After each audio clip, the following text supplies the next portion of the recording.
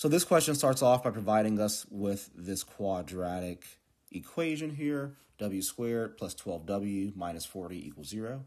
The question goes on to say which of the following is a solution to the given equation.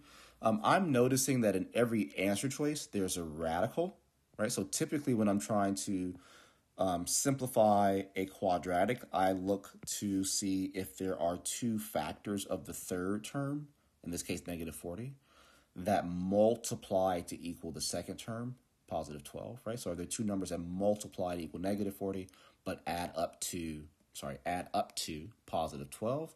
But if I see a radical here, it actually means that I shouldn't go about it in that way. It really means that I should use the quadratic formula in order to solve this. Now, the quadratic formula tells me that I'd have negative b plus or minus the square root of b squared minus 4ac all over 2a.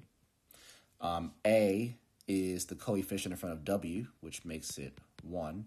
B is the coefficient in front of, A is the coefficient in front of w squared, which makes it 1. B is the coefficient in front of w, which makes it positive 12. And C is the integer that has no variable, making it negative 40. So I'm going to just start plugging all that in to the quadratic formula here. So negative b becomes negative 12 plus or minus. B squared is 144, right? 12 squared is 144. Minus 4 times a, which is 1, so it's just going to be 4. And then times c, which is negative 40. So I just put that there, negative 40. All over 2a, again, a is 1, so no need to write the times 1, so just be 2 there. Let's simplify this further. So I'd have negative 12 plus or minus the square root. So I have positive 144. And then negative 4 times negative 40, well, that'd be a positive 160, right? So this will be 160. So then 160 plus 144 is 304. So that's the total quantity that I'd have under the radical there.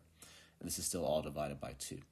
So again, I'm going to peek over my answer choices one more time and see that a square root 19 must be very important because it's in every single one of these options, right? So I'm going to say, well, how can I break down this square root 304 to somehow have a square root 19? Let's see. So in my calculator, I'm going to figure out, well, what is 304 divided by 19? It's 16, right? So this would be 16 here. The square root of 16 is 4, right? So that means the square root of 304 can be rewritten as 4 root 19. So that's what I'm going to do. Let's say I have negative 12 plus or minus 4 root 19 all over 2. Let's start simplifying. 2 goes into itself once, 2 goes into 4 twice, 2 goes into negative 12 6 times. So what we're left with is negative 6 plus 2 plus or minus 2 root 19. And that's as far as we can simplify.